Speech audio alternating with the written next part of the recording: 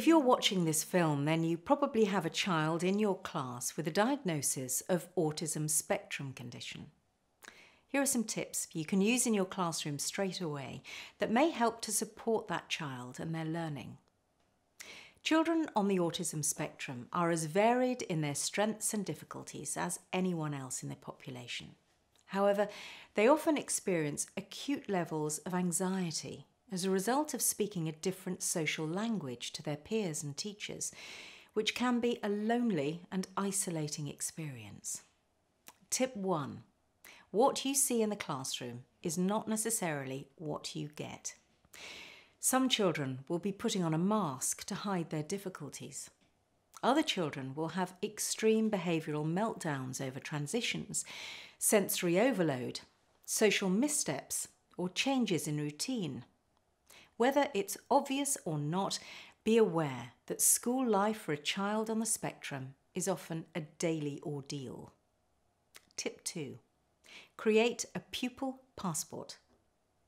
Children on the autism spectrum may struggle to navigate the school building, remember their belongings, and record homework efficiently.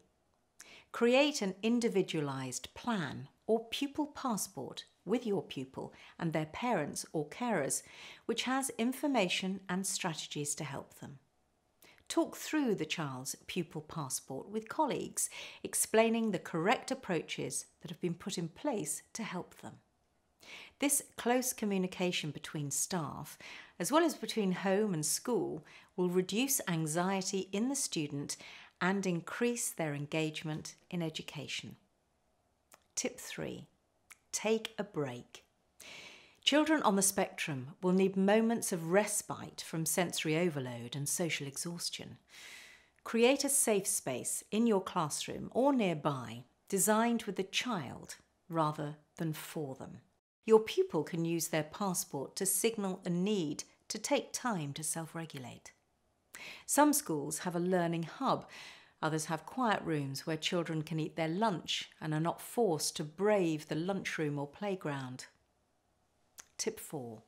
Be aware of undiagnosed learning difficulties. Children on the autism spectrum can have average or above average skills in some areas but deficits in others. Specific learning difficulties can impact on processing information, reading, writing, or being able to perform mathematical calculations quickly enough. Tip 5. Go for clarity. Use explicit lesson objectives with clear success criteria to illustrate the learning journey and enable the child to break down the task into achievable steps.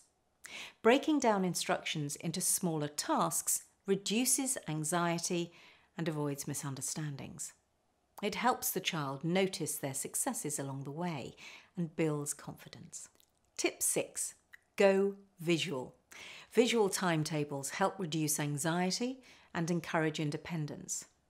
Visual aids like social stories, infograms, or concept cartoons really help children who are feeling overwhelmed. Tip 7. Act as a social bridge for the pupil. Develop a relationship of trust with the child by taking the time to find out what they do and don't like about the school day or the learning environment. Show them that you're taking on board their ideas by making changes they can see. As a result, you'll begin to be able to predict difficult situations that may lead to meltdowns and put in the necessary support that will help prevent them. Use social stories to talk the child through any social misunderstandings. Help ensure that they're not victimised by other children by teaching their peers about autism spectrum condition and talking about and celebrating differences and similarities. Thank you for taking the time to watch. If you'd like more information on autism spectrum condition, please find our fact sheet at www.nipinthebud.org.